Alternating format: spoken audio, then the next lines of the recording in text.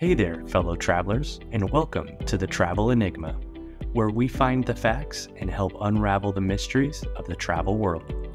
I'm your host, and today's video is all about something that keeps many people on the edge: flying. We're here to shed light on the fears surrounding air travel and show you just how safe it really is.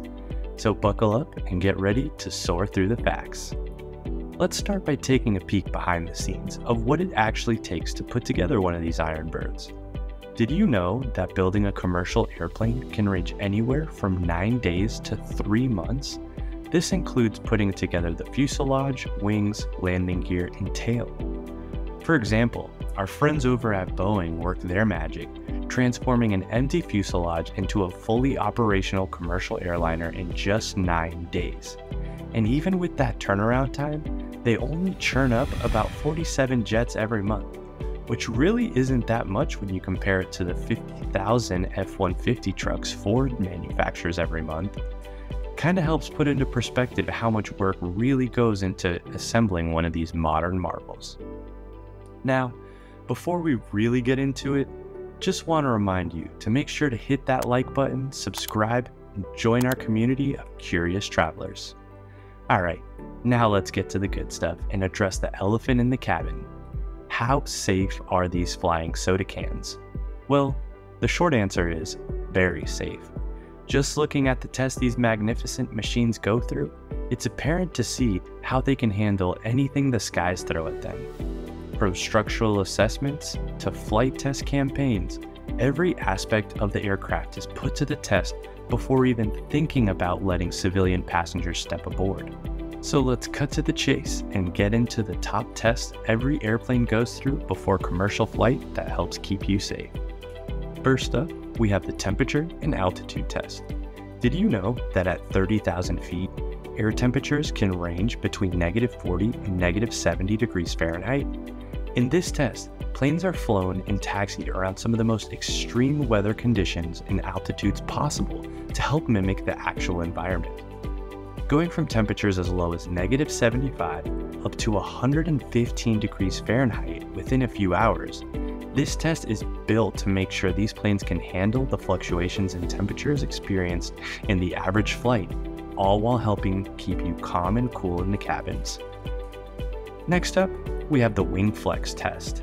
Now, most of us have been through the stomach-churning drops of turbulence while clawing to our armrests and saying our Santa Marias, and know it's usually not a walk in the park. But what most people don't know is that planes are more than built to handle this and then some. Did you know that no plane has ever gone down due to turbulence?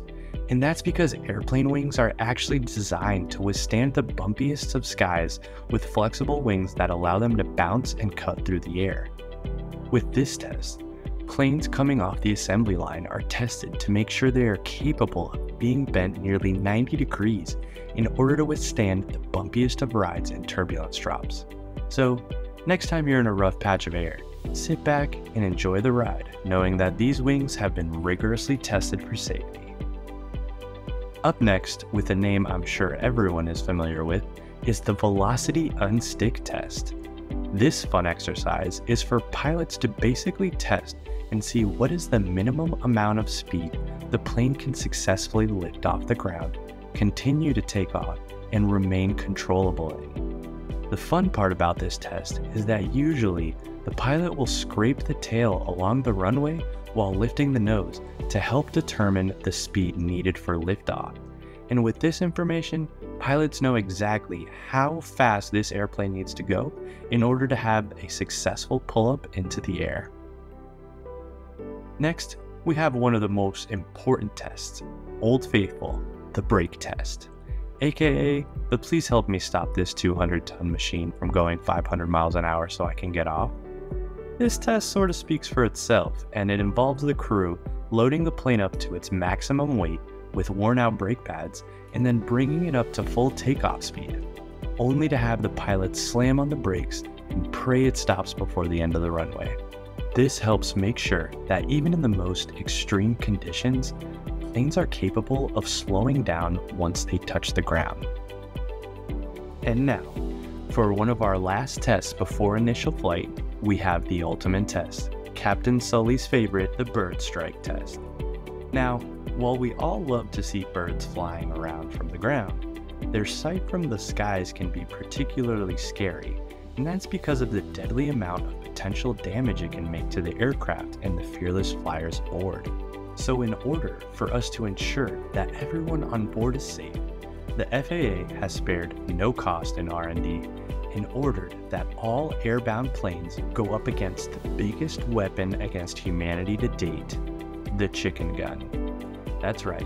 During the test, a specialized military-grade cannon is known to hurl frozen flying chickens at the engine and windshields at speeds of up to 400 miles per hour to help simulate a live strike.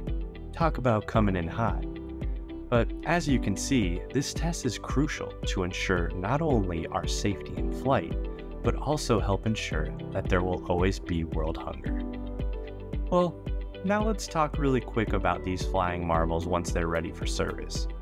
I bet you didn't know that basically every time they touch the ground on a daily basis, they receive ongoing maintenance to help keep them in tip-top shape. Pilots play a crucial role in ensuring safety, and before every flight, they perform pre-flight checks, meticulously going through a checklist to confirm that everything is functioning as it should. And behind the scenes, we have the dedicated maintenance crews who carry out regular checks, from the daily mechanical inspections to more comprehensive A checks, B checks, and the mighty C checks. These thorough examinations are kind of like spa treatments for the airplanes, giving them the care they need to fly with confidence. And speaking of pilots, let's quickly talk about the people at the helm. These skilled aviators undergo rigorous training and accumulate over 1,500 hours of flight experience before ever taking their first commercial flight. Think of commercial flying as the big leagues in baseball. They definitely pay their dues in the minor leagues plenty of time before they get their call up to the big show. And if that wasn't enough, in every flight you take, you'll notice there's always two people sitting up front. You'll find a captain and a first officer, a dynamic duo that together make sure everything goes according to plan. They train relentlessly to handle emergencies with precision and are fully licensed to handle any situation. So next time you take a flight, be sure to sit back, relax, and trust the capable hands of those aviation heroes.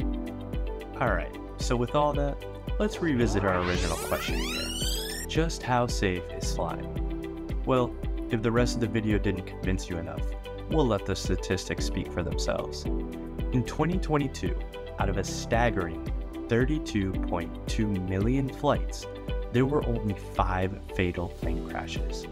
And a lot of that is thanks to the safety measures, training, and technological advancements that make flying one of the safest modes of transport in the world. So let go of those worries and embrace the incredible experience that air travel offers. Well, that wraps up our journey through the skies and the incredible safety measures behind commercial flying. Remember, it's normal to have concerns, but armed with knowledge and facts, you can conquer your fears and embark on your travel adventures with confidence. Remember, we're here to unravel the mysteries of the travel world, so make sure you subscribe and join our community of fearless explorers. Until next time, keep reaching for the clouds.